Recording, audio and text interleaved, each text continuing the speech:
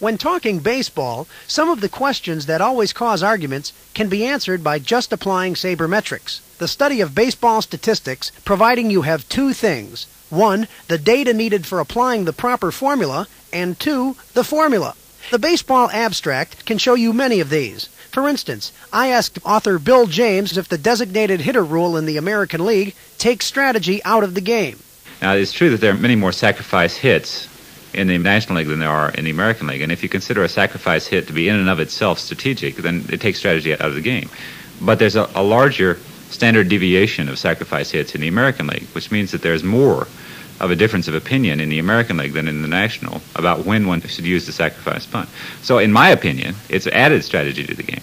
If you've got a 250 hitter at the plate as opposed to a 140 hitter, there's a heck of a lot more things that you can do.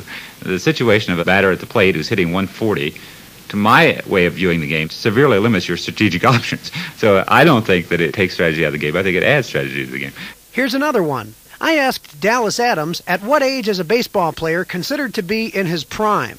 Some sports writer asked this of Stan Musial, and he reported that in his opinion it was age 28 to age 32. And I suppose Musial was probably about age 31 at the time. In actual fact, every study that we've done seems to indicate that about age 27 is the peak, and players fall off fairly rapidly after age 27 and very rapidly after age 32. Here's a tough one. Do batting averages increase or decrease while playing on the turf? I've seen answers both ways on that. Some saying that batting averages go up on turf and some saying that batting averages go down. I've not made a study of it. The Elias baseball analyst points out that in the National League last year, every single team hit for a higher average on grass than they did on turf. However, that's somewhat misleading because the best pitcher's park in the league is the Astrodome, and the best hitter's parks are Atlanta and Chicago, which are grass fields. And that has comparatively little to do with there being grass or turf. There are many other factors which come into play. It would be interesting to know exactly what the differences are. There certainly are many differences, but it's hard to know exactly what they are.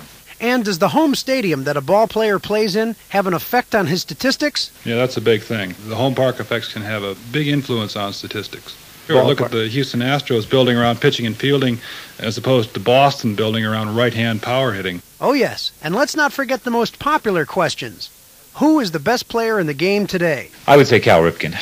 I'll vote the same.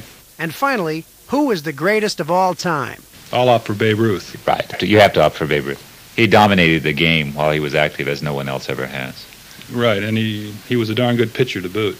With sabermetricians Dallas Adams, statistical expert, and Bill James, author of the annual bestseller, The Baseball Abstract, I'm Specialist Tracy Thibeau, AFN Sports.